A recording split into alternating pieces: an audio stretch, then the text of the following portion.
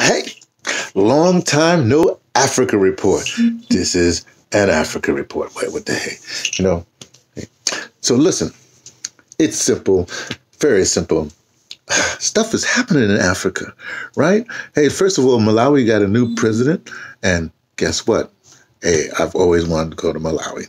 I don't know what that means. I don't know how he is. Let's say he's going to be decent. He's a young guy, whatever, Then the other thing is much more important. I usually listen to, hey, now move out the way. This dog is, hey, go. The dog. Nala, named after, I don't think he's named after Lion King or whatever. Africa. But look. But I used to listen to this guy, too, just Dr. Mumby, but I'm not really into her that much. She does the regular stuff, right? But there's this guy, Louis Spot, Lui, Louis Spot. I like him. I follow him a lot. Anyway, he reported that there is a sister from Namibia, just got seated in Namibian parliament or whatever have you, and she's like absolutely. I've heard her speech. It's actually really dynamite. He's calling her the next Winnie Mandela. Well, we won't get into all that right now, but it's really interesting what's happening in Africa. There's a lot of stuff happening in Africa.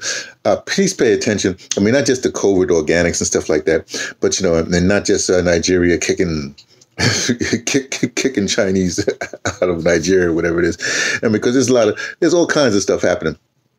But it's quite interesting. I'm hopeful. Let's put it. I'm hopeful that people come to their senses. But the way things are put into play, when you sign contracts or whatever have you, I don't know.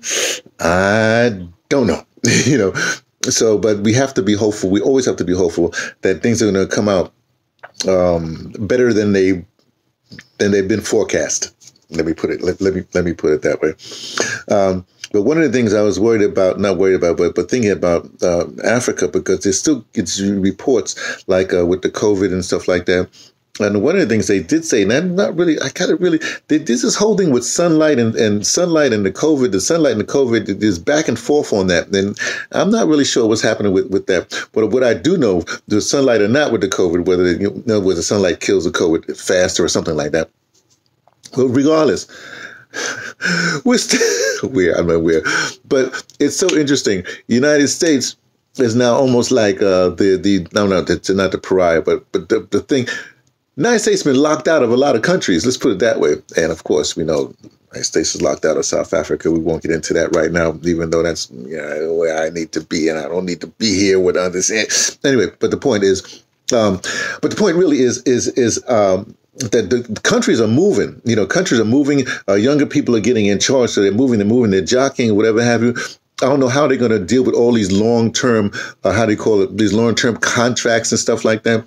What's going to happen with things just like the mineral, like some country signs away the mineral rights for a song and a bird. We don't know any of that stuff because it's always hidden, which is one of the reasons why I really wish people would get more into I'm saying Bitcoin, but cryptocurrency, Bitcoin specifically, because of the transparent nature or because of the what we call the blockchain, the public ledger, so you can see what's going on. That would solve a whole lot of problems that the world seems to have.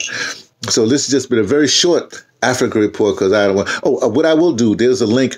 Because this brother was talking about is Africa really poor? I've heard this speech. Well, I've heard this before, but let me put a link to him because his basic premise thesis is that they say Africa is poor, but yet and still, we have all these minerals. We have minerals and everything like that.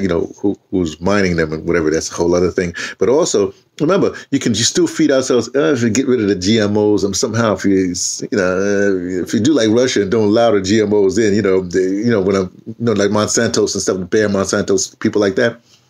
And also, you can build your own housing. So you have the land. Well, you got to make sure you have the land, but you can grow food on the land. You can put your shelter. You can do shelter. You can use some of the resources of the land to actually give you currency or whatever have you.